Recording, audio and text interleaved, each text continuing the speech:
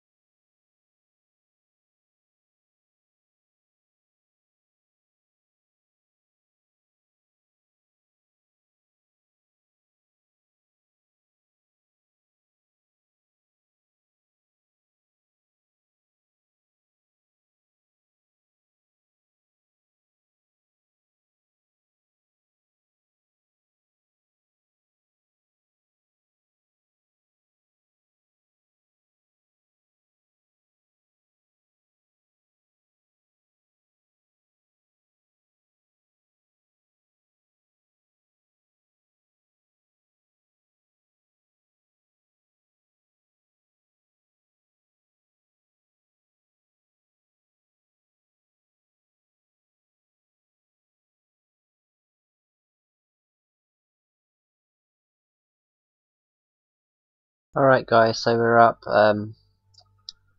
Bit of a crazy moment there, we weren't really sure. Getting into orbit straight away with intersects like really close, but I reckon the ascent node might sort us out here. I've left another bit of debris up. I can either just end the flights, or we can actually take them out with weaponry. I'm not sure what to do about them. I've got some fun weapons though we could use. I'm going to go ahead and sort out the ascent node before we get there. So it's the ascending node, so we want to go on the 180 mark.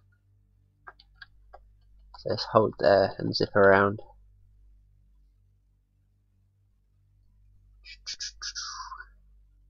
So yeah, this will sort out our... I've learnt that if you... Yeah, if you're on an inclination... dear. See it coming down? Yeah, if you're heading towards the ascending node, you hit the 180 marker. And there you go, 0. And if you're heading towards the descending node, you point on the north line, and then you can burn when you're at the node. 8.2 kilometers. Let's just have a look where...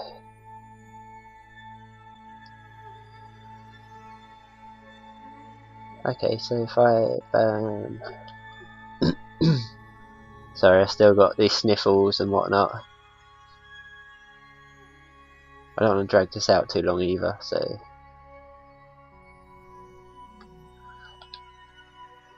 I think if we burn towards the target, it'd probably be better. I'm not really sure which way to burn here though, to be quite honest. My mind's a bit blank at the moment. Yeah, that's bringing us in slowly. See how close we can get it.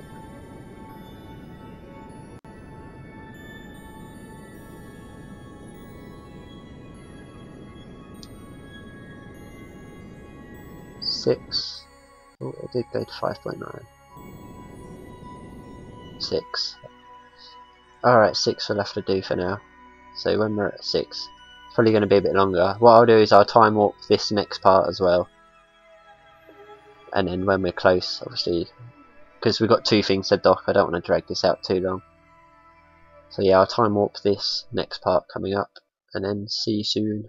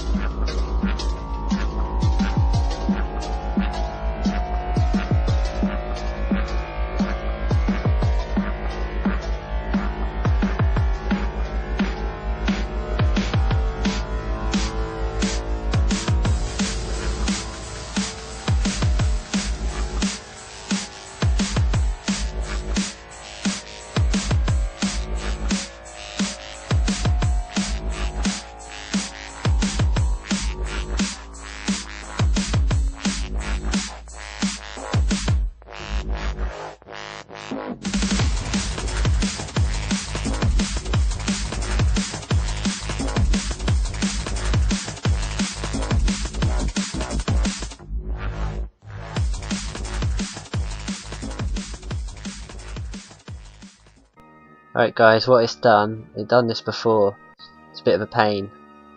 The last docking port you add is the docking port it uses as this target. Can I, unless I click control from here? It didn't seem to do anything though. So let's just see where we are. Here we go. Whoa, okay, that's fixed it. Alright, at least I know how to do that now. Let's get it back up.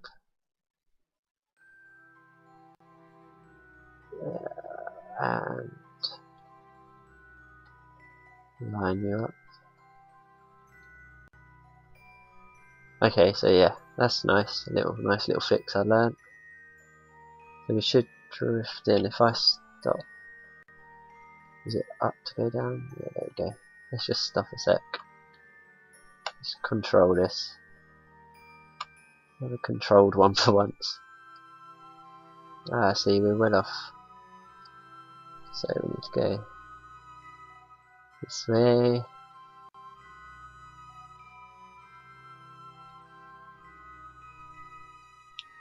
How are we doing? Oh, that's good. Okay, so now this is blind, not blind, but visual docking, which I've never really been that good at.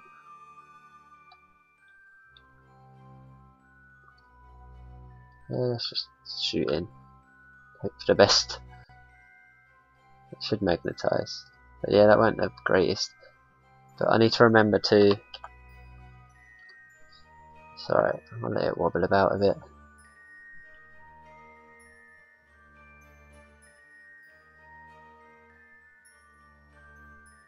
Oh, we seem to be upside down, like inverse controls here.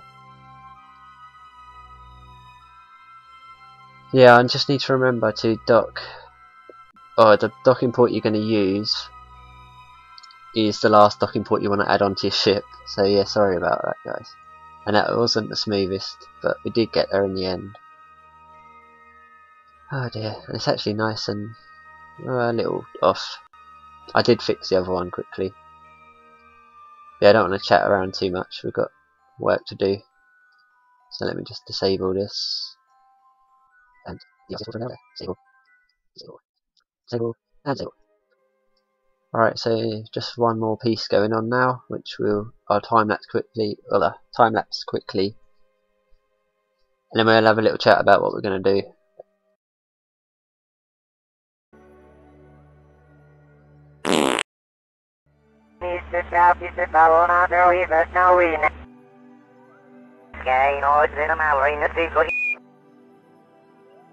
Hey guys, just a quick little, this is the shuttle bus that we're going to use, the fuel bus. So I've got a small docking port here for the truck to go load up these tanks, and then I've got a big engine because it's going to be heavy, so yeah, we've got a big engine to take it back up to the our station Osiris. So I'll see you when I haven't put the launch system on yet, but yeah, I'll see you when we're about to dock. Hey guys, sorry I totally forgot to press record, but I didn't even rotate the ship, so we're doing it the hard way. As you can see, I kind of went past it first. I'm not sure which way I should be going. This way? Yeah. I kind of went about it all a bit crazy. Pretty sure though we going to not dock. Not the best view either to be doing this, is it?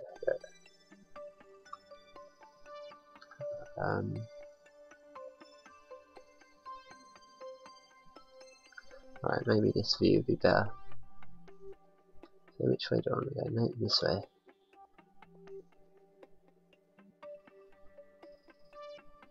And if I shoot forward, there's the marker. Thank you. Right, let's just line the marker up now. And it should be good. There we go. Oh no, I forgot to line up the nose. How not to dock, ladies and gentlemen. Courtesy of... There we go. Yeah, that was not very nice. But we're docked and she's all ready to go, apart from one refuel quick. I'll do that next. Yeah, so guys, pick and decide where to go. I won't be recording till tomorrow, so it's all fine. I'll check like through the day at suggestions. Right, for the shuttle we only need one to operate that. I want as many. Who shall we? Jeffman, you can be pilot. So I'm going to put these in the habitation module for now, quickly. Oh look, he's right near it as well, that's handy.